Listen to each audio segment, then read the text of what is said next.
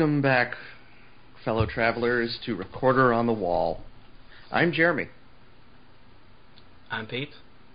And I'm Kayde. And no, we are no Drew tonight. Huh? I said no Drew tonight, unfortunately. He had to back out last minute.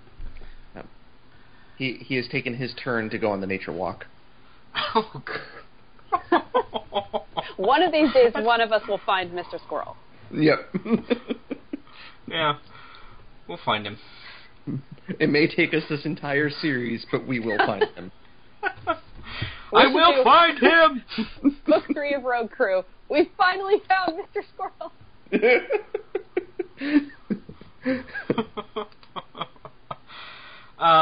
And we haven't heard from Wilder. If he comes on, great. Otherwise, we're going to go ahead and go on. So yeah, we led the final book of Lord Brocktree. Yay! Yay! And since there's no B plot, it's pretty much the confrontation here. Yep. Kind of a B plot with the Bark crew, but let's get to them. So the third book literally opens with the surviving Salamandastron hares, the skipper of sea otters and others, basically doing hit-and-run tactics on Trunn's army. Yep. It's pretty smart strategy, although it's not very nice. Yep. No, I mean, they're not killing them too hard. Well, they're mainly just taking their food. Well, they're kind of slowly killing them, I guess, because, they're stealing all their food. Right. I think I would rather, be killed suddenly in battle than to starve slowly to death, but that's just me. Yeah, and it's definitely having a morale effect on Trunn's army, we see. Trunn takes it well, but he's definitely got a few deserters, and he's got some major problems. Even if the officers are still eating, the regular horde is not, and they've taken notice. Yeah, so. And in all honesty, considering his cook at one point says, well, I'm mixing some moldy flour with seaweed and dandelion roots. It's like, I don't know. Delicious. Yeah, that's like the anti-food porn for this book. Oh, God. Yeah, it's going over well. Although Trunn still, most of the day, he spends kind of storming around the mountain and eventually finding some wine and getting stone cold drunk. Great, so our heroes get stoned and the villain gets plastered. Yeah. I mean, unfortunately, Trunn doesn't find Stonepaw's stash, so. That would have just made him even more hungry. He hid the stash very well with all the rest of the badger treasure. He does, because we do see Brocktree getting into it, finding his father's inner chambers. So, and we'll get to that in time. But while the Bark crew are slowly depleting the vermin hordes of their much needed food, because Ungat didn't think to bring more food with him. Yeah, power bars. Come on now. Yeah. Brocktree and his group are slowly making their way towards the mountain, and they've got both Jekka's tribe and Bucko's court with them now, and the hedgehogs, and the shrews. Yep. It's not nearly in the same numbers as Trunn is, but it's a fierce little group, as we're going to find out. Also, unlike Trunn's tribe, they're not half-starved and literally falling over. Yeah, that's pointing out several points that the general rank and file are literally collapsing from hunger at points. Yes. So. Which does make you wonder why some of them don't actually... well, we'll find out later, one group does, but why most don't desert. I mean, do they really fit... there's so many of them, it's like, well, they can't stop all of us from deserting. Yeah, I would think fear of a leader only goes so far. Yeah. And you can only make someone fear you so much before they say, no, I'm angry with you now. Yeah. Yes, I'm literally starving to death. I'm going to go find food now. Goodbye. Yes. And if you object, I have a sharp thing to discuss with you. Well, as we find out later, even those sharp things aren't very reliable, since Juka picks up a spear, removes a rusted nail, and the top falls off. Yeah. Even their weapons are wasting away. Admittedly, even Trunn's own weapons, not at the highest quality. We'll get to that. Yes. So, Trunn eventually has enough of his forces getting plundered, and they're forced to march back in the water, so they lose their blue coloring. And he spent a lot of money on that blue dye. Branding is important. Didn't it say, though, that, like, no matter what they went through, I can't find the exact quote, but, like, yeah, it will never wash off? Yeah, when Ripfang and Dumai join up, he says, like, let it rest for, like, a certain amount of days, and then it will be permanent. Nope, comes right off with salt water. Apparently. I guess excessive waiting in salt water? I don't know. Maybe they've got bleach in that salt water. Maybe this is Jake's subtle commentary that vermin don't really bathe much, so they didn't have to worry about it being washed off. Maybe. I like that one. So, well, speaking of Ripfang and Dumai, he says, okay, I guess I'll take another chance on you. He gives them control over about 150, we're told, vermin force to follow a scouting party. So when the Bark crew barely attack them, they're going to kill all the Bark crew together. And this almost works. Yep. Almost. We literally see Stiffener and Brogala fight back-to-back when there's only about 10 of them left. So, and then yeah, this... Ooh. Yeah, but luckily, some help comes to their aid. And it's not Gandalf with what do you call them? Shoot. I don't. I'm a terrible nerd. Rohan, or whatever. Well, we get Bucko and the boxers. Yes, and I do appreciate the fact that Stiffener is not ashamed that his grandsons came to help him. He's just like, oh, cool, it's you guys. Hey, how you doing? Like, oh, we're gonna die with you, Grandpa. Oh. Yeah. Stiffener does seem to be the most like level-headed out of all the hares. Yeah, because let's talk about Fleetscut. Oh, boy. Do we have to? Oh my God. No, this guy is. I mean, yeah. Even among the good guys, there's fun characters. There's annoying characters. Mm-hmm. Yes. And there's the occasional character you just want to reach into the book and throttle. Yes. And this is one of them. And I was going to say, and then there's Fleetscut, who's worse than all of them put together. Yes. He is my maybe second least favorite hare. There's one more in Triss who I just do not like at all. But we'll get to him when we get to him. Yeah. We have seen this entire book that he's a well-respected officer in the Proto-Long Patrol, and he's following orders to go get help. Sure, great. So but obviously he's dependable. Everyone. Yeah. He acts immature. He's whiny. He continuously insults Juka's tribe, despite the fact that they're helping him. Yes, he's a drama queen. Yeah. Also, I've noticed he and Ruro were kind of like buddies for a little bit. All of a sudden, they're not in one scene together for the rest of the book. I have a feeling she was like, all right, I've had enough of you. You're annoying. Yeah, probably. Ruro goes, basically just stays back and becomes the white mage for the group.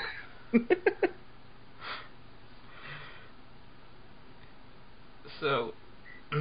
Yeah, and also... So he berates Juka's tribe for stealing weapons from, the rats that they've defeated, most of them killed.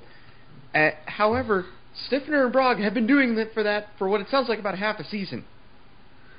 So, yes. hypocritical you don't, much? I'm no soldier, I'm no military expert, but in this kind of conflict, you take every resource you can get. Yeah. They're not. The hares may not be willing to kill in absolute cold blood, but they're not stupid either. If the bad guys have weapons, yes, they're going to use them. Fleetscut, on the other hand, still thinks Juka's just a scavenger, when she's literally sworn to go to her death if necessary. Yeah. To finish this fight. Not to mention the fact that, her and her tribe, they don't have a big, nice, warm mountain to go home to. They have to scavenge and live off the land. Yeah. He's got some, what would you call it, hair privilege going on.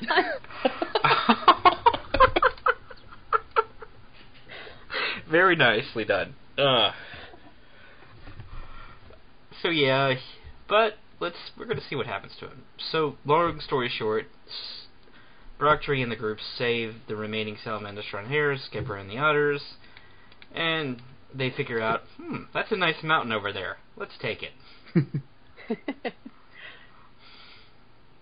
And I know, Jeremy, you want to bring up when Brocktree starts talking to the surviving Salamandastron hares about his dad. Yeah, there's the scene where he talks to Bramwell, who's like the elder one, who he and Stonepaw were the ones that remember the poem. Yeah, this scene totally didn't make me cry. I totally wasn't shedding tears. I swear, it's just, I have bad allergies, damn it. Oh, no, I was cutting onions. Yeah, well, actually the Santa Ana winds are blowing over here, so I actually do have bad allergies from that. But yeah, this scene where Brocktree talks to him and and Bramwell tells him like how Stonepaw essentially went out like a total, like a big hero and made sure all the hares could live, and took Lord knows how many rats with him. Yeah, this part. Yeah, this got to me. But we also find out from Brocktree directly that still in this Badger father tradition, yeah, he hasn't seen him in a long time. Yeah, so we find out where Brocktree got it from. I could just imagine. You know what? I would have loved an interbook scene between this and Mossflower where Boar shows up at Salamandastron and Brocktree's like, "Oh, Boar, so good to see you again. What are you doing here?" My mountain. You can retire now, Dad. Actually, it would have been funny if Boar's like, "Well, my daughter got married, and well, that was the end of that." Yeah. But back to plot at hand. So Brocktree comes up with this actually kind of smart idea. He's going to trick Trunn out of the mountain using a lot of guile instead of direct force and take it from him. That really confused me when I first read it. I had to read it a couple. I was like, okay, wait, what's going on? Backtrack. Yeah, it's like, who went where? Why is Juka shooting a fire arrow out of the window? I mean, okay. Yeah, I could obviously not be a military strategist because I'm just like, huh? What? What I gathered here is that the fire to the north of the mountain drew a lot of the horde out and away, and not all of them came back, as we find out, because Fraggle Rock didn't.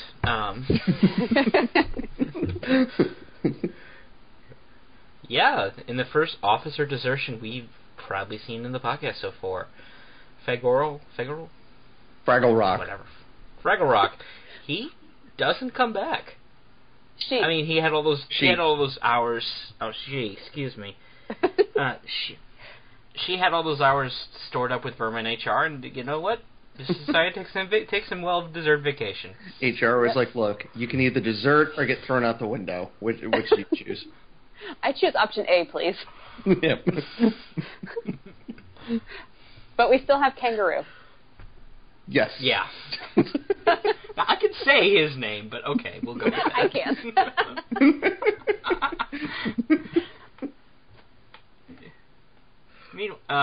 So yeah, most of the horde goes out in the fire, and like I said, don't come back. And some go out on another distraction out the south side. And while they stick around, Trunn follows them. And while this is going on, Brocktree and his group sneak in through this same secret entrance we discussed last time, up through the mountain. And then they kind of sit there and laugh and throw a feast at Trunn for walking away from this fortress of power.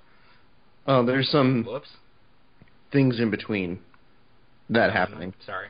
Where they're making their way through the caverns, and during this, Juka has been risking her life by pretending to be one of the blue vermin and makes her way through Salamandastron on her own and helps give a signal so that our heroes can launch their attack. And right before she leaves, of course, Fleetscut insults her, because of course he does. And so, while our heroes are finding their way around the caverns, Fleetscut's like, I know where to go, and he just runs off like an idiot. Yes. Oh. And, unfortunately, these are pretty much the only two major hero deaths we get here. But, yeah, they go down fighting. Yeah. With each other. They're not fighting each other, excuse me. Alongside each other. Yeah. Considering how much shade they were throwing at each other, that speaks to the fact that they were willing to die next to each other. Yeah. Fleetscut is still a terrible person. Yeah. I'm sorry. I was going to say, I was significantly sadder about one of the deaths than I was about the other one. Yeah. Yeah. Yeah. In the notes, I just wrote, okay, so he dies a noble death. Still don't like him. Yeah. Yeah. But I do like...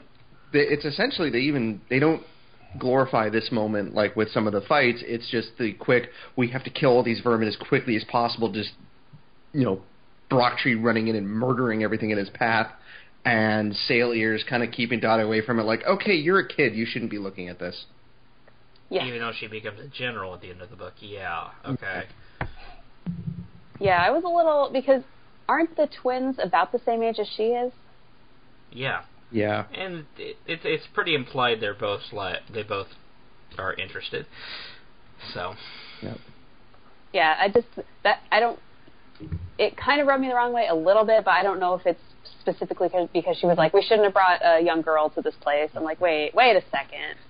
Yeah. Well, I think part of it might be that Bob Weave and Southpaw might have more experience in actual combat than she does. I can see that. Yeah.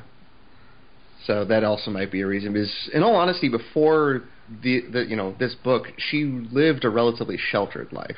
She did, and I mean there were obviously females there. Like I think it was Sail Ears who said that, and she was a female. So I mean it wasn't like there wasn't any females. Yep. Yeah. And so they do retake the mountain, and I like the moment where they finally get in and they find Brocktree just standing there, like just breathing heavily with the red eyes and everything, like, welcome to Salamandastron! Yeah. So, yeah, while Brocktree tells his people, his group's like, okay, go and see what's left of the larders and what we brought, and I want you to deliberately eat in front of the vermin to piss. And throw crusts and things at them. Yes. To demoralize them, yeah. It does demoralize them, but they're also literally fighting over crusts. So. Yeah. Rip Fang's like, don't tell them to stop, they're throwing food out of there. This reminds me of every time when my friend has a toy poodle and I would watch her sometimes, and I also have my seeing eye dog. So every time I'm cooking in the kitchen, there will be these two little dogs just waiting for me to drop something because I'm a messy cook. So, like, every time I drop something, like, the two dogs just run and be like, no, I get to it first. I was over the weekend, I was helping watch my niece, and she was literally feeding her dog off. She's only about one. Uh-huh. And we put chicken and banana in front of her, just chopped up fine, and she would literally put her hand over the side of the high chair and drop it to the dog. He was all too happy to indulge himself. That's why dogs generally like kids. Like, hey, look, they give me food, and they usually have food on their hands, so my dog loves to lick my niece and nephew's hands because there's always some kind of food on them, it seems like. I remember some of my family in New Jersey, they had a poodle, and he eventually got to the point where they would just say chicken, and he would dart for the kitchen. That's great. Tangent. While this feast is going on, Brocktree goes up to his father's chambers and finds a secret chamber that only he can open because he's a freaking badger. With incense. Yeah. It's the stash. And he does indulge, but before he does look around the carved history of the mountain, and we see some other Badger Lords that have come ahead of... Badger Lords and Badger Ladies Yep. who have come ahead of him. We have a couple of them by name. Earthon the Gripper. Spear Lady Gorse. I want a story about her, please. Because she's the only one that I'm sure is a female. Like, there's not enough Badger ladies. I want a story about her. Blue Stripe the Wild. That's also kind of a great name. And then I'm going to slaughter this, I'm sure. Sid Ruler the Jest? Sede Ruler the Jest? I don't know. Yeah. I think they're mentioned. Yeah. I think they were also mentioned in Mossflower by Boar. We'll find out when we get there. Yeah, they might these be. names. Yeah, these names do look familiar. Yeah. We also get he does go on the drug trip, and he starts seeing past, present, and future like it's the freaking Force. I see Martin. Yeah, Is it Martin? Or is it Luke? Or he did Martin the Elder? Or is it Matthias? Or Madameo? I always thought it was like Martin, the founding father of Redwall, but yeah, it's more than likely it's freaking Martin. We all know that, but you know, Madameo's on the side like, I see how it goes. Yeah. And then his Luke's son Martin is like, no, it was me. Madameo's like, you were only in one book, and Martin's like, so were you. At least I was an adult in mine. And Martin the Elder is basically just mentioned, I think, if I recall correctly. Yeah. So, but I'm sure we'll get to him in time. So this might be the. And I was going to say this might be the only book where Martin is never mentioned by name. I think it is. Maybe. Because he's not born yet. This is true. Yes. Yeah. As we discussed last time, at best, Luke is a kid, if he's even alive yet. So. Also, Brocktree has a song for his sword, because it wouldn't be a Red Bull book with plenty of songs. Yay, songs! I'm like the only one who likes songs. I don't mind them, but at book 13 in publishing order, Jakes had started to use them a lot. Yeah, I mean, a couple of the songs in this book are like a whole page long. Like, I don't mind them in cases where it's just like a fun moment, like when they're going down the river and singing, like that's fine, or when the hares do the marching song to show their defiance to Trunn at the beginning of the book. I like that. Yeah, that's critical. Yeah, because I kept thinking of Dottie's song in the beginning of book 3 here, as for one reason or another, I kept thinking of the Gilligan's Island theme, and I'm like, nope, stop it. Well, she does go on a fateful trip. Yeah. And I'm still wondering if I'm going to have to rewrite Gilligan's Island theme for when we cover Bellmaker. But but that's a song for another day. But yeah, there's a few in here. So after Brocktree also he discusses with everyone else when he finally comes down off the trip that they have a better tactical situation, but they are still seriously outnumbered, and while they have more food, they don't have a lot of food. Yeah, and they can't exactly leave the mountain to go get more. Nope. And basically, if they try and wait this out, Trunn's going to invade anyway, and he's going to win with better numbers. So they have to come up with a better plan. And in true Badger tradition, Brocktree's like, okay, I'll do one-on-one. Yeah. I face you one-on-one. I beat you with sword. And the others are like, that sounds like a great plan, but let's try and think of something that won't get everybody killed. Yes. Nope, totally doing it. And he's like, I beat Trunn. Okay, we'll just make a plan without you then. I do like, and I could be remembering this wrong, but doesn't Dottie break up the big argument they all get into and kind of takes command a little bit? Yep. Yeah. It's basically her plan, like, okay, he's going to do his duel thing. Okay, what's our plan to get him out of it? Yeah. let's make sure Trunn doesn't literally stab him in the back. Yes. Or, devise another plan involving a rat with an arrow, but... Yep. I do like how they show both armies, dealing with the situation where with Trunn, you have his horde basically plotting behind his back, like, okay, let's figure out how to save ourselves and get out of here because it sounds like Trunn's not sure he's going to win. Whereas Brocktree's allies are, let's make sure we watch his back so we can win the day and avoid further bloodshed. Yeah.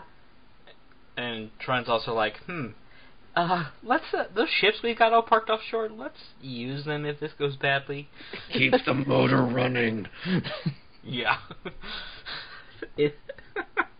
I'm gonna have Indiana Jones start the plane. So yeah, they think, okay, let's do this one-on-one fight, and yeah, this I fight's don't have any awesome. snark here. Yeah, it really is. And Brocktree, despite the fact that he's full of blood wrath, actually has some pretty tactical smarts here. To the point that he gets when he gets hit with that net, he ends up taking it from Trunn and uses it against him. Yep. Trunn, we're told, fights with a big trident and a net with weights. Yes. And when this starts off, it's actually, like I said, really good fight. Brocktree is certainly holding his own with this massive sword, and Trunn has this excellently made trident. It broke. Whoops. And Brocktree takes an arrow to the shoulder, and it's like, is that a bee? Yeah. I thought it was funny, Yeah. too. I was like, he cheated. He wasn't supposed to move. I was like, okay. Isn't Like that what this. people who play online shooters always say? Darn it, why'd you move? Well, or it's, at least he didn't insult him like people who play online shooters. Oh, God. There's far less racism going on here. When Dumai tries to light up a second shot, but oops. Huh. See, he didn't count There's a on javelin. Ruff. He didn't count on Ruff being a gold medal at the javelin toss. Yeah. Oh, there's a javelin there. Huh. Where did that come from? He Where'd my is throat suddenly go? super dead. Yeah. I like the way it had it, though, where it said, like, he turns to Ripfang so Ripfang can see the javelin sticking out of his neck. Where did this come from? And admittedly, Ripfang, even though the two of them have been fighting this entire book, as brothers tend to do, he actually I would think there's a moment of like, oh, that was my brother. Yeah. I should have a moment of silence for him. Okay, time to go. Yep. Yep, I'm out. Well, good luck with it. It's like, let's see. My brother's dead. It sounds like, yep, boss just had his spine snapped. All right, I'm getting the heck out of here. Yes. And we then get a moment, because we find out that earlier Bucko wants to really, really hurt Kangaroo. Yeah. And as Kangaroo is escaping and insulting Ripfang, which just show everybody in this book, every villain in this book is out to backstab each other, and Ripfang's like, well, hey, look, there's someone following us. And he's like, where? Oh, here, go say hi to him. And he throws him off the edge of the ship. Yeah. And admittedly, Bucko gets a little blood wrathy here. Yeah, this is a chilling moment.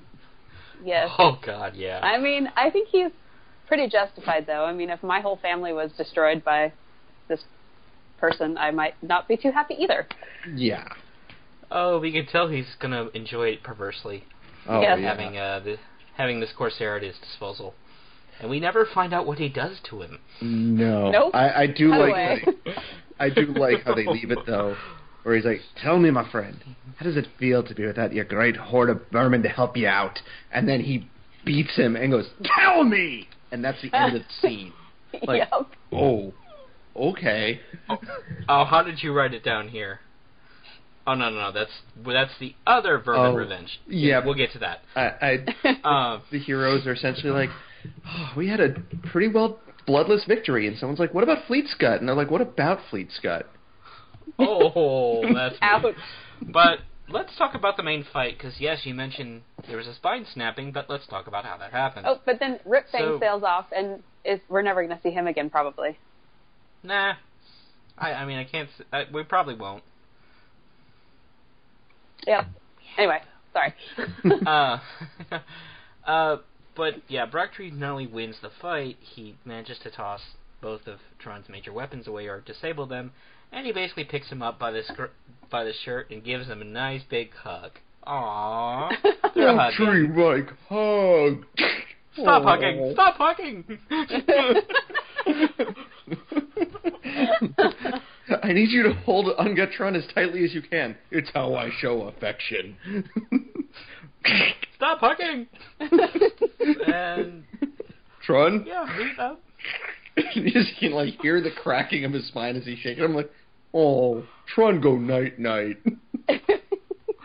Yeah, and Brocktree throws him aside and basically tells the remaining vermin who didn't run away, far, far away. Sail away. I'm not going to kill you, but you need to go throw your leader into the sea.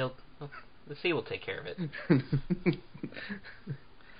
Yeah. And I'm sure that's totally going to be into this. Yeah. Yep. Oh, wait. No. Huh. Then, Hey, this is that Grottle? Yeah. Oh, this part doing was around. dark, too. Where he washes up on shore and then slowly realizes he's being slowly taken back out to sea and starts panicking, and then all of a sudden Grottle shows back up and he's like, oh, Grottle will help me. Grottle, what are you doing? And Grottle just...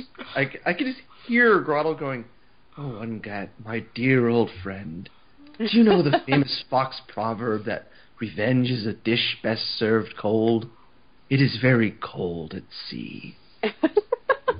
Grottle! Buried alive. Well, no, not in this case. Yeah. Drowning alive. Yes. Yeah, Jeremy and I are huge Star Trek fans. Totally worth it. So yeah. And then, so fight's over. Brocktree's got his mountain back, and everybody's happy, especially Bucko, who you don't know what he's doing. And we never will find out. Nope.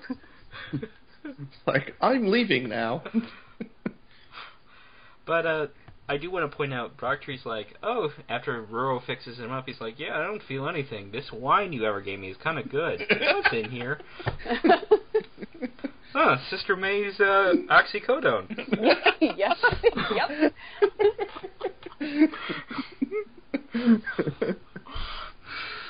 And it's like the part where the bandage around his head falls over his eyes. He's like, all right, lights out, everyone go to bed.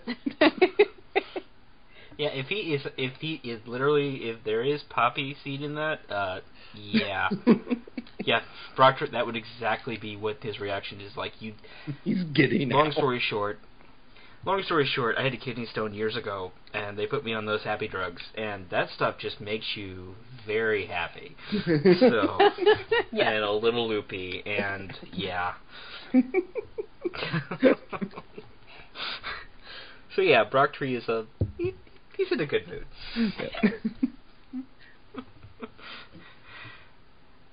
Unfortunately, the book breaks up, and we find out basically most of the tribes are going their separate ways. Yep.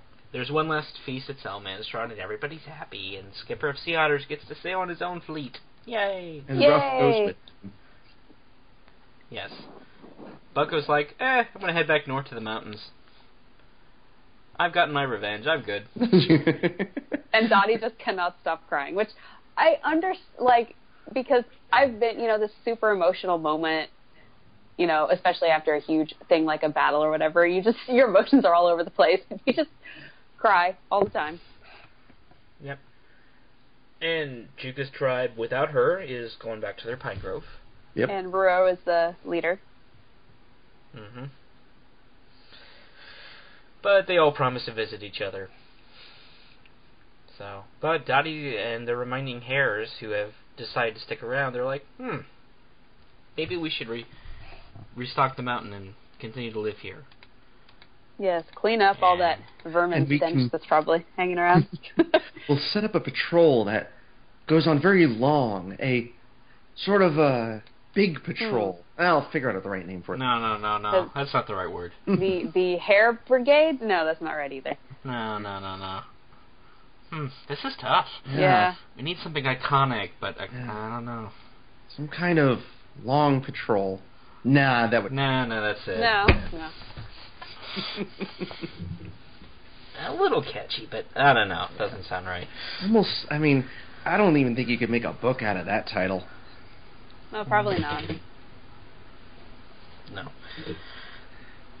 And the book ends with we're back to all the way back into the far future with Rusno, his wife, and their kids, and it's all cute. Yeah. It is cute. Yeah. We have Snowstripe, who fell asleep listening to the story, and Dad puts him to bed. Yep. Aww.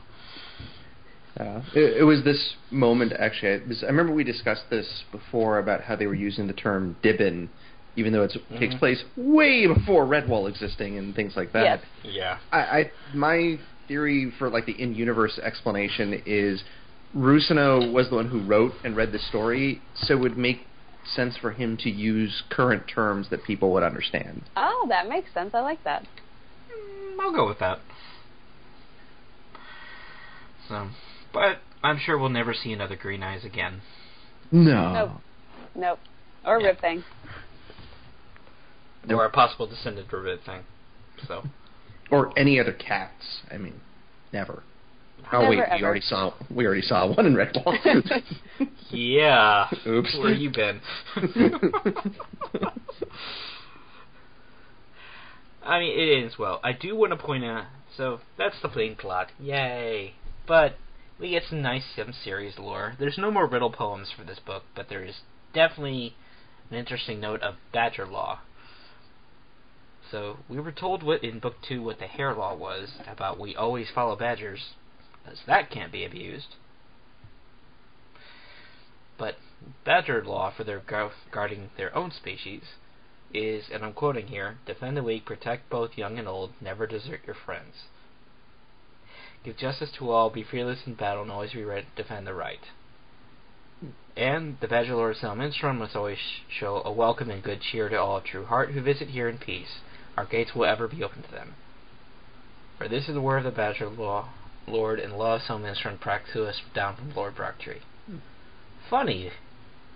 I don't think how that's Earthstripe tends to act come Salminstrom. He's not big on guests, but we'll get to that in time.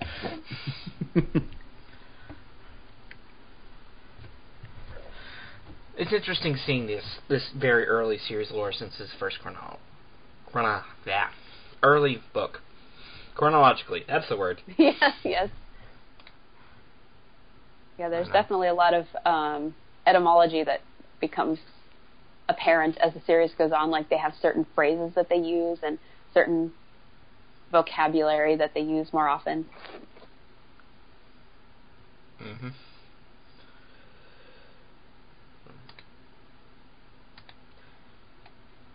So, that just leaves what comes in the future, and we have a weird divergence here. Yeah. Because normally, Jakes likes to make every book a self-contained story, even when they're direct sequels.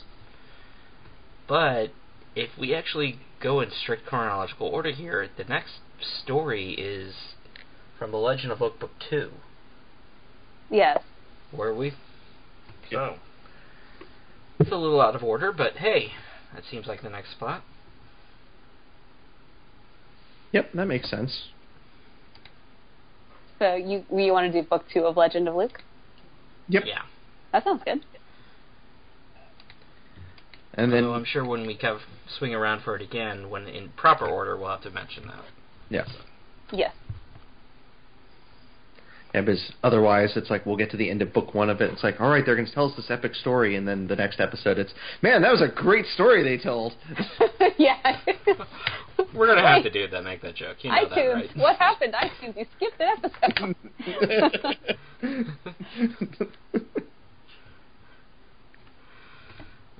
Any final thoughts on this one? What did you think? Good, bad? I liked her reunion with Aunt Blanche. I don't know if we went into that. We didn't really, no.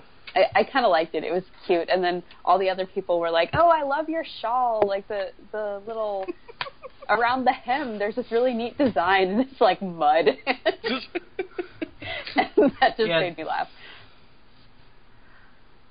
Yeah, Dottie finally meets the aunt she was supposed to send there in the first place, who was supposed to beat her and put her into the right path. Oh, no, wait. Oh, that letter was lost. We don't know that anymore. Yeah. Conveniently, yes. Oh, no. And, as far as me, I mean, like I've said previously, this is about where I started to age out of the series, if that's the right word. Because I didn't remember a thing about this book before I started reading it again, other than literally the bookends of Rusno. Yeah, that was all you remembered it? Pretty much. I mean, I like the book. It's definitely different against the normal. There's no red wall, so that's kind of nice for a change. Yeah. So. And it definitely sets the stage for elements that are already established and elements that to come. Anyway. Yeah. I like this one.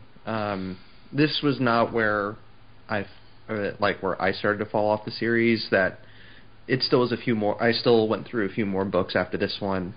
I remember when it came out, I was really happy to read it because I'm like, oh, cool, it's this prequel before everything, and it was cool to see how how the Long Patrol was established. So, like, basically the start of everything, and also there's no Martin in this one. It feels very different. It feels different from a lot of the others. It does. And, I was the nerd who was still reading these books in college, so, Well, I mean, that's why we're still nerds, and we still want to come back to it. Yeah. I know. I read these into college also. So. Now, before I forget, I also want to mention a couple things. First, Kayde, thank you, and darn you for getting me addicted to Sears' song. You're welcome. After we recorded the last one, she sent out an email with this Celtic band. Celtic? Is that the right word? I'm not sure. I found it on the Facebook group for Redwall. Oh. That's another thing I need to advertise on. Moving on. Yes, you should do that. I mean, I did. I was like, hey, I'm on a podcast. Come listen to it. But that's all I did. I appreciate that. They're a Celtic folk rock band from Columbia, South Carolina? Really? I thought that was... Oh, okay, they're stateside. For some reason, I thought I was reading that as Canadian.